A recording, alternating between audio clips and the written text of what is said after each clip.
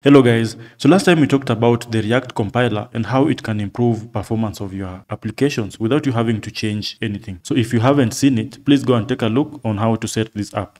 So in the same spirit of identifying slow components in our app and fixing them, we are going to take out the Million Lint plugin that has also been released recently. So for those who don't know, Million.js is an optimizing compiler that when you install in your app, optimizes the rendering times of React by making your apps faster by at least 70%. So they do this by skipping the diffing process, which React does when rendering your components. So they have released a new tool that is powered by Million.js that is called the Million Lint. So we are going to try it and see what it does to help improve the speed of our apps and components. So to set up Million Lint, you need to do at least 4 things. You need to install the Million Lint package. You need to integrate it with your setup. So whether you're using Next.js or Remix or Astro or Vite, there's configuration for how to set it up. And then there's a VS Code extension that you have to install to be able to see the hints in your editor. And then you start the dev server. So you're going to go through this process and see how everything works. So first, you need to install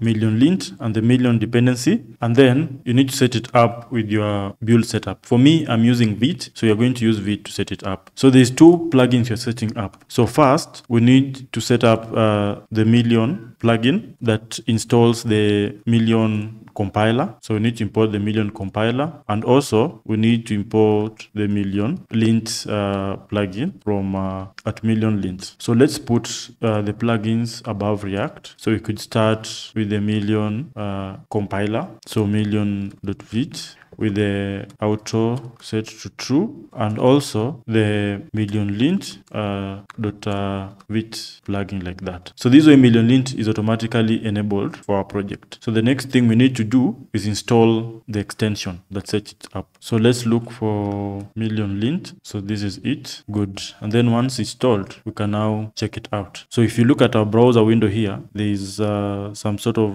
tooltip here that shows that Million.js is working. So let's try clicking around. So you can see that when I click the count variable, we are rendering every single component under the app here. So we are rendering the counter and the fruits components too, as well as the app components as a whole. So if you look at our editor screen here, notice that there are some hints that have been added here. So once components re-renders, we are able to see in our files here how many times things are re-rendered or called. So like here we are seeing values changed 10 times, and if we scroll down, you'll be able to see more details on the re-rendered components. So here I'm being told that the component was re-rendered 4 times, and then the problems that are being caused are by multiple renders. You see here that this is recreated every time the parent component renders. That is the fruits to emojis function. So if we go to the counter component too, you'll also be able to see how many times it re-rendered. So this value was changed 8 times. You see that this component was rendered 4 times. And you see the reason why here. This is recreated every time the parent component renders. So you may want to memorize the values. So same to the fruits component, you also be able to see what is causing re-renders. So here we are seeing the fruits to emojis function has been passed 4 times. So every time you increase the count variable here, the fruits to emojis function is recreated and passed to the component. And you can see here it has been passed 5 times, causing the component to render 5 times. So you get very useful hints out of the box on your slow components and what you can do to speed the components up. And also another thing about the VS Code plugin is if you open it here, you can be able to see the analysis here of all your components and how many times they were rendered. So if we refresh the page, so you get useful stats like core web vitals, where you can inspect the fast contentful paint, the LCP, and all those variables. You can also look at the components and how many times they were rendered in real time. So if you re-render the components by clicking around, you can see here how many times the components were rendered and what was causing all those re-renders. So you can click on the component to inspect, and then Million Lint will tell you what is happening. So let's try to make these improvements that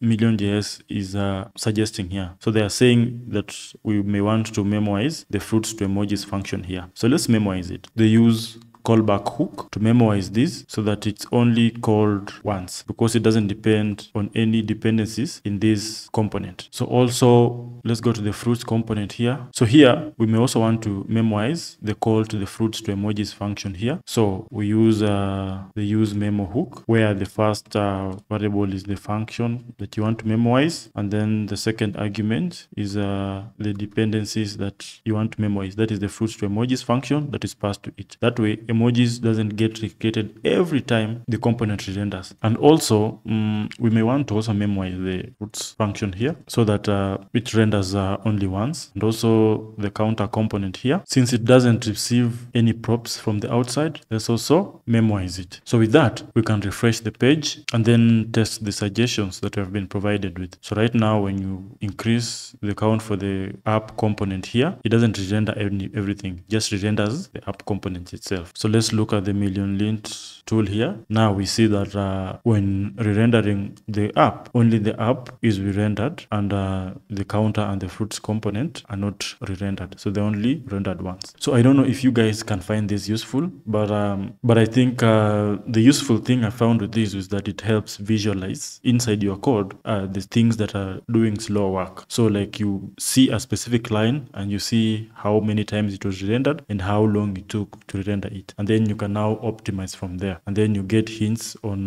why the component is rendered and what we should fix to reduce the amount of renders. So at least here you get visual analysis and you can read through it. But if you don't need to use this toolkit, you can still just use the Million.js library and automatically speed up your components without having to change anything. So it just makes your app fast by default. I think that is pretty cool. So thank you so much for watching, and see you in the next video.